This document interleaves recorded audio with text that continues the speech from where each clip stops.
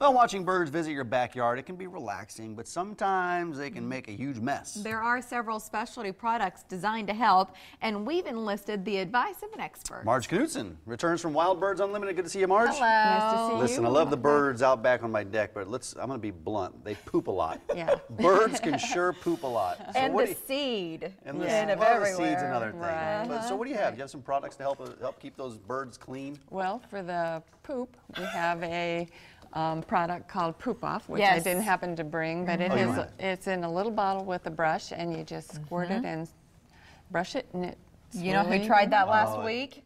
We did at our house. Marge had been telling me about it, and I said, we've just got stuff everywhere. And she said, because I wanted it for our fence and deck, but you can use it in other applications, You right? sure can. You can use it on fabric. You can use it indoors. It's originally designed for caged birds. And it comes right off the deck or Yeah, concrete? Or and there was a brush attached to the end of it, so you didn't even have to worry about finding a brush and that mess and hassle. You Really didn't get smart poop- idea. You didn't get poop on your hands, though, did you? No, Good. it was You had the brush. awesome. It was a great product. Let's talk about feeders. What are we looking at right here? What you're looking at there is a tube feeder that is actually mounted on top of the pole instead of hanging.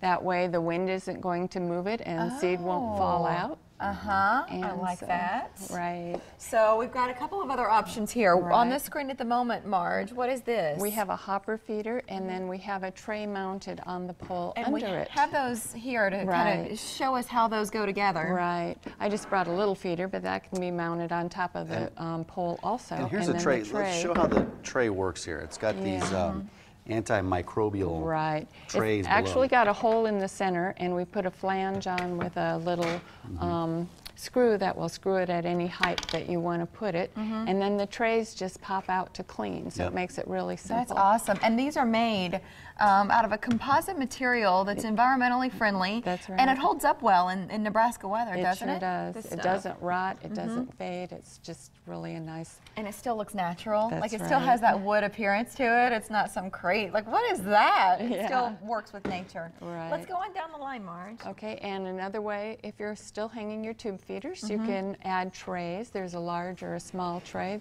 They just screw into the bottom of the feeder, and you're good to go. And I like that, where you can just unscrew it then, take that seed and recycle it if you'd like. That's right. Or the birds can dance around in there and still get it. It's not all over the ground. That's right. And I like these cylinders you guys have with the sunflower, the nuts. I think there's some Yeah. raisins in there. Yeah.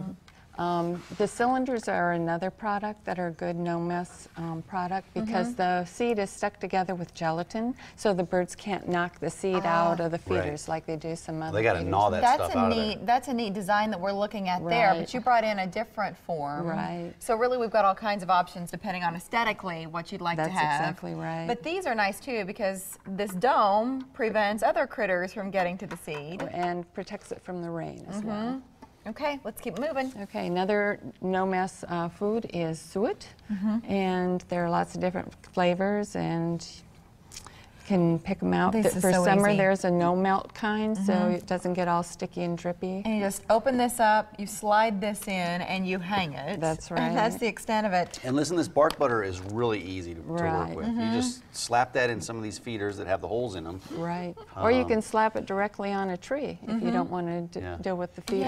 Yeah. And, it comes in a couple different forms. Right. This is the bark butter, and this is too, right? These but this are- is more in the nuggets. Right. These are little bits Little balls, little that bits. are they're rolled in cornmeal, and you can put them in any kind of feeder. And if it falls on the ground, it's not going to grow, and it'll dissolve away. that's Old Jim huge. Carpenter invented this stuff, didn't he? Yep. Mike read the back of the, he was just reading the label. We have more Yeah, here. there are a lot of So different this is kind of a formats. hybrid between two of the products we were just talking about. That's right. Being able to have this kind, yeah, and this is an awesome brick for woodpeckers, but it's the same idea where you slide it right in the basket and hang it, and it's easy. But then a couple of other seed options here, Marge. Why did you want to tell us about these today? Well, the No Mess blends are on sale this month. They're 10% off, all flavors and all sizes. What makes them no mess? They don't drop any shells, and they don't grow. They don't grow. And so Yeah. what's the flavor? What do we got? We've got a regular no mess that is sunflower hearts, peanut pieces, and shelled milled millet, so it won't grow. And we have a No Mess Plus, which is sunflower hearts, peanut pieces, cherries, cranberries, and suet nuggets. What type of birds will we attract with those? Pretty much every Everything? bird. They all love yeah. that, huh? Yeah. That's great. And then we have No Mess in a cylinder for them too. What about hummingbird feeders? Where are we in the season with those? Usually around the 10th of August we start. Scoot you over so we can Okay. see you a little bit better. All right. Usually about the 10th of August we start seeing hummingbirds, so that's when I suggest that you put the feeders out. So it's coming up. Do they come and go throughout the year? Because I thought, like in the spring, they appear. Did they disappear for a while and then come back? Or how does that work? Well, some of both. A lot of them stop as they're migrating northward, and then they'll stop again as they come southward, which is Just passing through. That's right. But quite a few will nest if you have the right kind of trees with the tall, down-sloping branches with little forks in the branches. They like to So start build their looking for nest them there. again coming up here in the next week or two. Have the feeders out so they can Right. fuel up. Anything on sale at the store right now? Oh, we have a sizzling summer sale.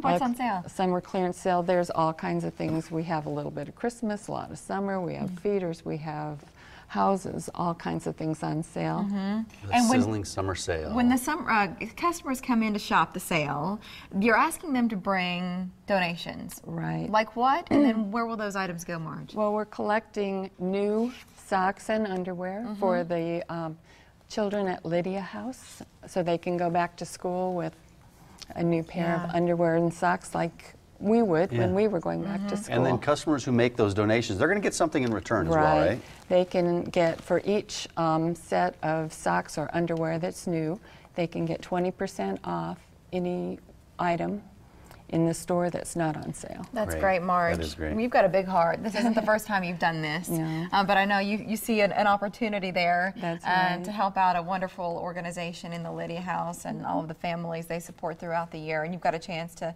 help in a small way now and then save some money as you're shopping the store there at 108th and Center. Online, it's wbuomaha.com. Marge writes an informative newsletter, and so you can sign up for that online if you would like. Kind of stay in the loop of what's happening at the store. I get the newsletter. Good stuff. Thanks, Thank Marge. you, Marge. Thank you It's very great much. to see you. All right,